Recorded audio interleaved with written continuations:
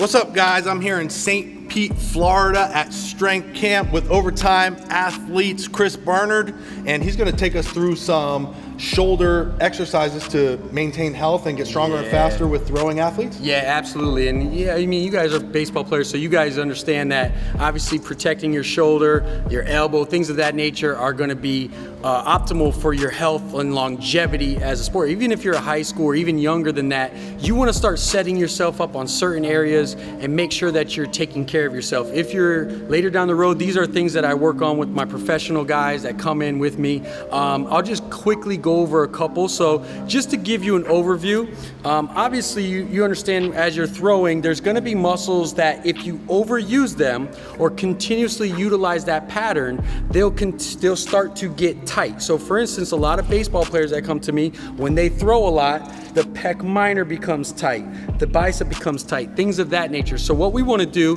is we want to release some of them. So you guys can buy like something like a lacrosse ball, and you're going to essentially be able to roll it across your chest or release it. It might be pretty painful to some of you guys. It's almost like a trigger point, almost like a massage. But as that loosens up, it might be painful, but that pain will start to dissipate and start to get relaxed. And we want to be able to be as balanced as we possibly can and as symmetrical as we possibly can.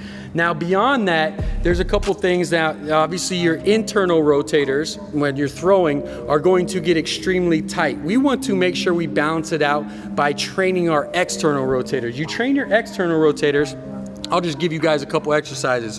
One that you could do is with a simple resistance band. I like to, just if I'm planting my foot in here and I'm creating a 90 degrees at the armpit, 90 degrees at the elbow, I'm just driving the band back.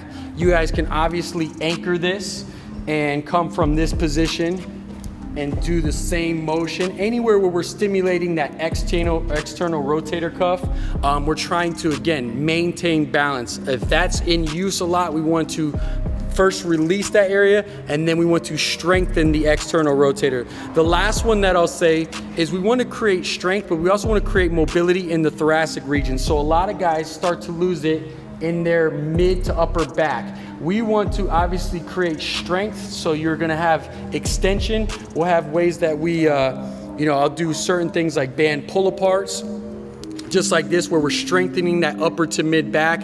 And you'll also create ways that you're going to create mobility. So a couple of them you guys can lay on your back on a foam roller, or one is like some kind of rotational one where you're in a 4-point stance here. You're going to rotate at that thoracic region as much as you possibly can. So we want to create that mobility within that region. So 3 more things that we're focusing on. A, let's go ahead and release the muscles that are overly tight. B, let's strengthen the external rotators to balance out that rotator cuff.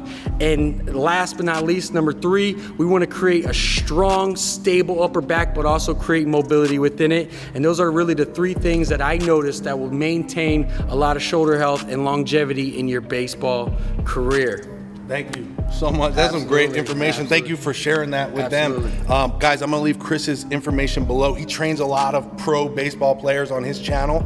So if you wanna see exactly what they're doing, what he's having them do to be professional baseball players and get better, go check out his channel because there's some really good stuff on there. Again, I'll leave his info down below. Absolutely, thank you, I appreciate it.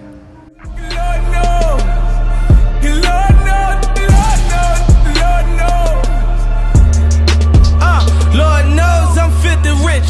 All inside of life fit the bricks.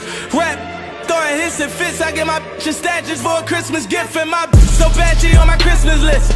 Remember I pray really, I wish for this. To get the grip with the maid and with the picket fence. I'm with the that mad, we took a risk for this. So